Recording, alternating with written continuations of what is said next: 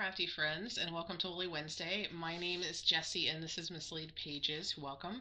If you're new here, Woolly Wednesday and Knitcast are where I talk about my knitting projects and my yarn projects and all the nifty dyers that I've discovered and patterns that I found and things like that. So everything knitting happens in Knitcast, and I'm happy to have you join me today. I've decided to do things a little differently today, so you may have noticed.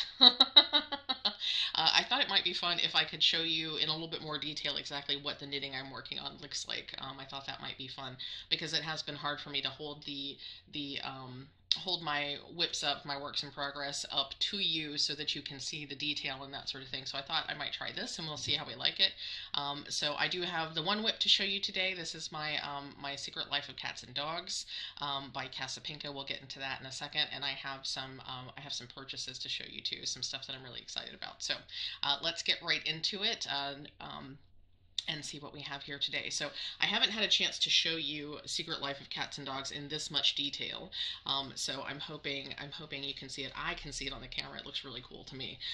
So this yarn is my Ruby and Roses 2020 Christmas Advent, and I've been knitting the colors in the called for order based on how Addison organized her colors when she sent out the Advent. So so that's how all the colors are decided. Casapinka, her name is Bronwyn. She designed the pattern based on an Advent kit from Asylum Fibers.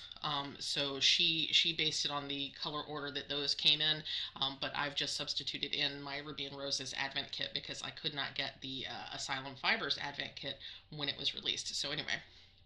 So this is what it looks like. This is one of my favorite textures here, and you can maybe see it a little bit on camera. I messed up in the beginning because I think I was repeating the pattern too often, but I think it still looks really cool. It's a nice texture. And then we've got, I'm just going to kind of scroll through it, as it were, to give you a good look at all the different sections. So this was section 1, 2, 3. This is section 4. This is one of my favorite colors. This kind of electric blue with the marling through it. And then this one has marling as well, but it's actually just doubled up to make a garter stitch there through a couple of rows. And then this one was fun. So that's like a ribbed section of marling right there. This short little, this one is hard to see. I think when I block it, it'll come out a little bit better. So this is actually a sort of ribbed texture here. It's like 4 knits and then a purl, but it's kind of hard to see. I think once I block it, I think it'll be better. And then we've got this section with this gorgeous little detailing right through here. And the pink. And there's a little bit of marling here that did some strange things at the top, but I got that there. This is a gorgeous section of lace, which is definitely going to need some blocking because you can't see the lace very well. But if I stretch it a bit, you can kind of see the lace happening there. So it's a nice little wave pattern there. Got this lovely sort of black and pink section with these 3 rows of marling. This was also a fun texture. Let me straighten it out here. This was a super fun texture. So this is very similar to that first texture I showed you, but it's only 2 rows and then several rows of stockinette and then 2 more rows, so you have more space between the texture. So hopefully you can see that. It looks kind of cool. And then this is a similar section to that other ribbed section, but because we have multiple purls in between the knits, you can see that ribbing a little bit better. And then this is a fun stitch here. So this is knit with this is a few slip stitches with the yarn held in front, or no, yarn held in back, because you're doing you're flipping it to do the knit side. So you knit and then you slip with the yarn in back, and that's how you get these beautiful little threads, like you get this line there. I don't know how to describe that other than that. So that's a really fun thing. I love, it's amazing the kinds of things that you can create just by slipping some stitches. I can't wait to do Slipstravaganza from Stephen West Knits, because that's going to be an amazing piece that works solely on the fact that you're slipping stitches, apparently. This is also a super fun texture here. I think it would be nice to make a whole scarf out of this texture, sort of a waffly thing. And I'm trying to remember, I think it's basically like a 1x1 rib, but then every other row you're just doing a purl all the way across or something, so you get these sort of like individual ribs. It's really interesting. And then this is one of my favorites, creating this sort of little window here. So these are slipped stitches in between, and they're slipped for like 2 rows, so it creates these lines that sort of actually make little windows in the stitching, which I think is really fun. And then this is also a super fun texture, and I think this is knitting one below and then bringing it up, and this is really soft and squishy. I like it a lot. And so we're almost to where you saw last week. So this red section, well, it's coming off very pink on this camera. The lighting is really bad today. It's super gray and gloomy. The sun was supposed to come out at some point, but it has not so far. So this is another one of those. This is actually made, and I didn't say that before, but this is actually made by doing a yarn over, so wrapping your yarn around the needle, and then you purl a couple, and then you pull that wrapped stitch, the extra stitch, you pull it over those 2 purls, and it creates these kind of little loopy things. It looks really, really cool. So that was the last section you saw last week. I had finished that and had started working on, this is, I believe, section 19 that I'm working on, and you can see this is another slip stitch section, and what the pattern calls for is to actually do the slip stitch with a contrasting color, and you're supposed to do, I think, 4 repeats, so you would have 4 of these lines. Now I've decided to customize it. One, because I don't have a lot of this pink color, because the section that it originally appeared in up here, I think, I used quite a lot of it, so I only have a teeny tiny little ball of this pink color, and I don't want to run out. But also, I don't want to do that many repeats. So what I'm actually going to do, and I haven't decided yet, not totally. I think I'm either going to do 1 more row. I think you can see here. So I've actually done that slip stitch row, but I've done it in the same color instead of changing colors. So I'm either going to do 1 more row like this, and then do 1 more row of the pink, and then finish it off and move on to the next section. Or by the time I get to the slip stitch row, I might just do a last row of pink and then move on to finish it. So I can't decide if I'm going to do one more repeat or if I'm done with the repeats. It is a super long scarf, so it's not going to hurt it at all to get a little bit shortened. But like I said, I didn't want to run out of this pink, so I won't be doing more than 1 more repeat of the pink, and then I'll be on to section 20. So as you can see, I got a fair bit of knitting. I haven't knit a ton this week, but considering how little knitting I've done, you can see that I did a good amount of knitting there. So that's my whip for the week. I thought it might be fun if you got to see more of it all at one shot, or actually not all at one shot, but as much of it as I can show you at one time. I thought you might enjoy getting to see a little bit more detail. I can actually bring it down even a little bit more, so you can see those textures, because those textures are really fun. It's one of the things, and I've talked about this before, it's one of the things I love so much about Casapinka, all the different textures and stuff that she incorporates into her patterns. It's really fun. So one last note about Casapinka, and then I'll talk about the purchases that I received this week, the things that came in the mail. This past Sunday was Mother's Day. I'm pretty sure everybody in the U.S. knows that it was Mother's Day. And if you've been following me for any length of time, you know that Mother's Day can be a difficult time for me, because I lost my mom in 2017, and I miss her every single day. And days like Mother's Day can be especially hard. But Casapinka in a huge gesture of kindness and compassion. She sent out a newsletter on Sunday, basically acknowledging all of us who have a hard time on Mother's Day, which is something unfortunately kind of rare. Because most folks for Mother's Day, especially in, you know, in the world of capitalism that we in the U.S. live in, Mother's Day is very much about what you're buying your mom, what you're going to do for your mom. That's all the advertising and all the things, are kind of throwing it in your face. If you're the kind of person who either can't celebrate with your mom for one reason or another, or you don't have kids to celebrate, you've chosen not to have kids, or you can't have kids, or you have difficult relationships with your parents or your children or whatever, all of these situations that a lot of different people fall into, it feels like we fall through the cracks on days like Mother's Day because all of the advertising wants us to do things with mom and do things for mom, and a whole lot of um, there's not a whole lot of space for those of us who can't celebrate or don't celebrate Mother's Day for one reason or another. And so Casapinka sent out an email, offering compassion to all of us who have a hard time, and acknowledging all of us and asking us to do something kind for ourselves. And as part of that, she included a code for a free pattern. And that was so incredibly generous of her. And I so appreciate her for having done that.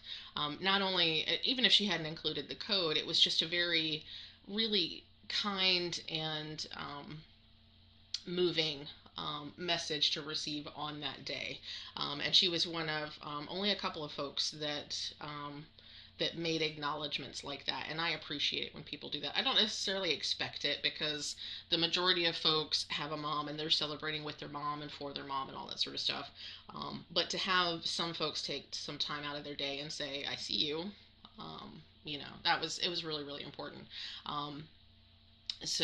I really, really appreciated that. And what I ended up purchasing, or not purchasing, the free pattern that I got with the code is the powder wrap, which I had been looking at, and I think I've talked about it a couple of times. So now I just have to decide what yarn I'm going to use. It needs like 600 yards of fingering weight, and I certainly have 600 yards of fingering weight yarn. I just have to decide what colors I'm going to do it in. So I did finally get that pattern, and my heartfelt thanks to Casapinka for that acknowledgement, for that sweet gesture. Unfortunately, some people took advantage of that gesture by sharing that code. It was only meant to be for newsletter subscribers, and some folks shared it on Facebook and on Ravelry, and that's really really unfortunate because it was such a it was more than kind and generous. I don't even have the words. It was beyond, for her to acknowledge folks like me in that way. And then, for other folks to take advantage of that was really disheartening. But fortunately, the outpouring of support from the community, I think, has overwhelmed the sourness that left, for Bronwyn, who is Casapinka. So I'm really glad that the community rallied around her, and it's interesting because a lot of folks in response to hearing that people had been taking advantage of the free code, they actually went and bought lots of extra patterns. So instead of using the free code, they went and just purchased lots of her patterns, sort of as a thumbing their nose at the folks that decided to take advantage of the free code, and I think that's super sweet. And I probably would have joined in except that I had already purchased 4 patterns like a week before, so I sort of pre-purchased. So I haven't bought any extra patterns because I already have like 6 patterns of casapinkas that I haven't knitted yet. So anyway, that's this week's story. So as a side note, I hope that you all enjoyed Mother's Day, whatever it was for you. And if you're one of those folks that's like me, and your mom has passed, or you have difficult relationship with your mom or your kids, or whatever your situation is, if you've chosen not to have kids, if your fur babies are your kids, whatever your situation is, if you're one of the ones that had a hard time, I see you. I see you, and I'm there with you, and I appreciate you, and I hope that you took care of yourself and did something nice for yourself that day. So. Anyway, before I get to to in my feels, let's Let's move on to some purchases. Give me just 1 second. I don't know if you can see this. I've made sort of a stromboli of my of my secret life of cats and dogs of my Slocad. I think it's kind of funny. I folded it up. It's a stromboli. It's going right over there now. So let's talk about purchases. You all know that I subscribe to the Little Bishes Stitches small what is it, the Mini Things in Life Club. Little Bishes Stitches is a German dyer. She's fantastic. I want to say that her name is Kathy. I try to recall all the dyers' names, but I'm not always terribly good at it. So anyway, it's a 12-month club, and because it's coming from Germany, it does take me a little bit of time to actually receive my yarn. But ever since February, it's been getting through customs a little bit more quickly. So I'm actually only getting it maybe a week or so later than the folks that are getting it who live in Europe who are receiving it. So that's nice. So I just got my box this week. Super excited about it, super happy with it. The one thing I will say is that USPS evidently decided that it would be fun to sit on the box or something, so part of it was actually like squished down. And that was really unfortunate because there had been a bath bomb in the package. That was one of the fun goodies that came this month, was a little bath bomb, but it got pulverized. It was completely pulverized to the point where I wasn't really sure I wasn't sure what it had been. I thought it might have been like a powdered sugar cookie, but it was not. It was not cookies at all. It was a bath bomb that got pulverized. But nothing else was damaged or messed up or anything like that. And actually the bath bomb is still usable. Considering you just dump it into water anyway, it's still totally usable. But it was fun trying to figure out what it was until I could get with Heike and be like, so what came in the box this time? Because I don't know what this is. And then we got a requisite, the tea. She always sends a packet of tea, or I'm sorry, a tea bag. And this time it was Turkish apple. I think I've already put it. I'm not sure what I did with it, honestly. When I opened the box, I think I put it in the kitchen already. So it was Turkish apple this time, and there was also a little package of um, Haribo gummies, which I ate immediately. So I don't have this to show you. I love Haribo gummies. So yeah, it was delicious. The other additional little fun thing was this mini skein of yarn, which I'm going to put in the camera under here for you to see. I thought this might be fun too, so you can see the yarn up close. So hand dyed by Little Bishes. This is a mini skein. It's 100% merino, high twist, in the colorway Wolverine, which I think is fun. So it's 80 meters, 20 grams. So this is your standard mini size. And look at the colors. So it's got this like dark blue, black, and green and blue and yellow. It's really, really nice. And you can tell it's the high twist. It's got that really kind of like thick ropey texture, which is really fun. It's so funny because when I see it in a skein like this, it always seems like it's an inexpensive yarn, like somehow that's of lesser quality. But honestly, high twist is really fun to knit with. I really enjoy knitting with high twist. So I'm excited about this because this is going to go straight into my my inauguration celebration. I'm going to work this into that, I think, because I think that will be a really cool color to add to that whole shebang. So I'm excited about that. So that came with the yarn, and then we also got the, it always comes with, before I show that to you, what the club actually is 5 20-gram mini skeins in coordinating colorways, along with a 50-gram skein of mohair. So this is the mohair for this month. So that's what it looks like at this level, and then this is what it looks like down here. The color is a bit washed out in this down-facing camera, but it's still really, really gorgeous. So it's the Mini Things in Life Yarn Club, and this is the mohair. Look at the colors in that. So we've got some green and pink and orange, all the different colors. And this is, let's see, is there a specific name? Morning Dew is the name of this colorway. 72% kid mohair, 25% merino, 9% silk. And I've been listening and talking to some folks who were saying that really one of the best ways to use this is to hold it double with a fingering or sock weight yarn, so you get that fuzziness in there. So at some point I will be doing that. I've also seen some patterns that will use mohair for a section. Like if you're knitting a sweater, you might do the yoke with mohair so that it's a little bit more see-through, and then the rest of it is a thicker yarn so that it's opaque, and it gives you a really interesting kind of look. So that's the mohair for, and this is all for April. So that's really nice. I like that.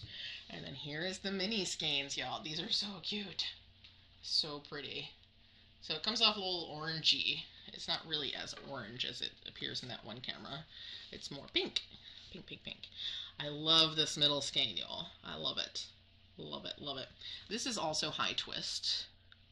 So you can see it's got that ropey consistency. And you can really see the sparkle in this camera, can't you? So that's Stellina that is also mixed in with the fiber there. Let's see. Here is the tag. So this is Awakening, this little set. 75% merino, 20% nylon, 5% Stellina. These are all 20-gram skeins. And these colors are just awesome. Like I said, I especially love this middle one. I guess it's the play of the yellow against the purple and the pink. I don't know. I just really like it. It reads very urban to me, very city. It's like a cityscape. It's sunset or something. I don't know. That's kind of how it's reading to me. This one is like my second favorite. If I can hold it so you can see it. So this one is sort of like a cityscape at night. And then there's this green one on the side and the two pinks. It's going to be fabulous. And I think I've mentioned this before, but 5 20-gram skeins is 100 grams. So I mean that's enough for a project, especially if you were to mix it with the mohair. You know, you can make a thing out of that. It might be a small thing, but you can make a thing out of that. So yeah. So I love the fact that pretty much every box is a project. It's such a value for what it is. I keep telling Rachel this. I've almost gotten her enabled. Almost. We're like this close to getting Rachel enabled. Don't be mad, Rachel. She's watching this going, Jesse. Oh, ma'am. Anyway, so that is my Little Bish's April Little Things in Life installment, which I really, really love. So every month is exciting. I love these boxes. I'm definitely going to have to join another club next year because I really enjoy it. As much as I stress over actually receiving the yarn in the mail because of how USPS is running, I really love receiving it in the mail. It's fun. So the other thing I have for you today is a little... I went a little overboard, shall we say, with the spring collection from Ruby and Roses. It's maybe less overboard than it's going to look here in a second, but I got a lot of yarn when she did her spring release, and that just arrived yesterday. So let's start with...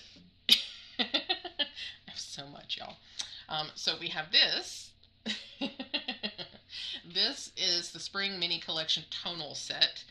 These are 20-gram mini skeins, 80% superwash, 20% nylon. So I'll hold them under here so you can see. Look at that purple. That purple is so awesome. But yeah, as you can see, these are tonal, so they're relatively solid colors. No speckles, no variegation, that kind of stuff. Just multiple tone, you know, just sort of, well, tonal. So you have a little bit of depth of color, so it's not a single flat color, but they are not variegated. They don't have multiple colors in the skein. It's just the one color per skein. That's a really lovely red. And that pink. Gorgeous, gorgeous colors. I love this blue. This electric blue. It's not coming off as intense on this camera as it actually is, but I love that blue.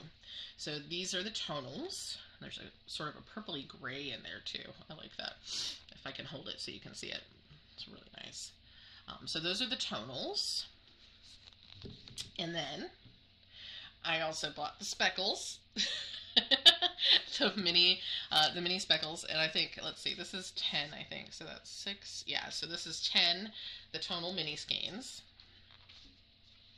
And this is the Spring Collection speckle skeins. So let me hold that there for you. So these are going to be, these are somewhat reminiscent of some of the colorways that we've seen in the 2020 Advent. This one is one of my favorites. It's the green with the purple all shot through it.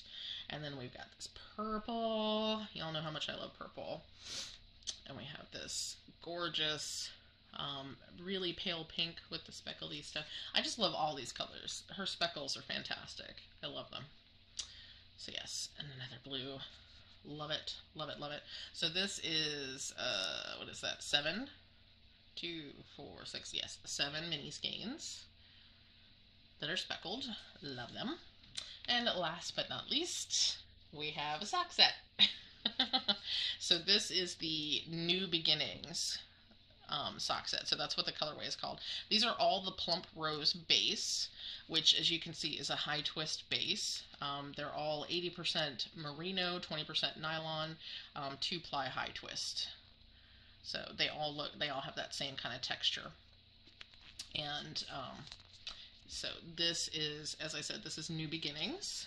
Let me hold it so you can see. So this is a full skein of that gorgeous blue, green, purple mix, which was probably my absolute favorite colorway that she came up with spring. And then it's got that sort of mauve-y accent color, which I think is fantastic.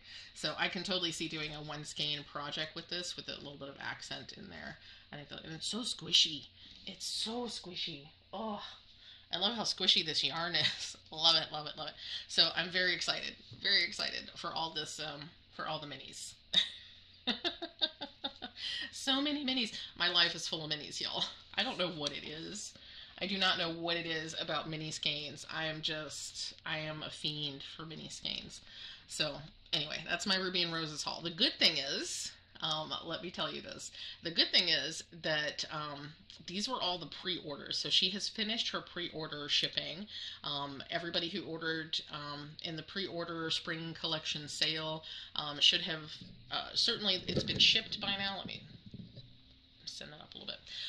It's been shipped by now. Hopefully everybody's received them. But the fun thing is, if you missed out on the pre-sale for the spring collection, it is not too late to get spring collection colors. She is having a shop update on May 16th. I can't remember the specific time, but if you follow her on Instagram, you can see the post where she talked about it. She's doing a shop update on the 16th where she has extras of all of these things. She will have them all listed for sale. So if you missed them the first in the pre-orders, you still have a chance to get them on the 16th of May. So if any of these are things that you love, if you love any of these colors, and there are a number of different sock sets that include like a large skein of a speckle colorway and then a mini skein of one of the tonals. So there's a bunch of sock sets, and then she's got the mini skein sets, the speckles and the tonals. So if any of those are something that you're absolutely in love with and you didn't get a chance to get in on a pre-sale, you still have a chance to buy them. So plug, enable. That's there for you if you needed that little bit of enabling. So, well, folks, that's all I have for you today. I hope you have enjoyed it. I've enjoyed my time with you. And as always, remember to stay hydrated. Remember to take all the meds that you need to take. And remember that you are enough. And I will see you all again next time. Have a great one.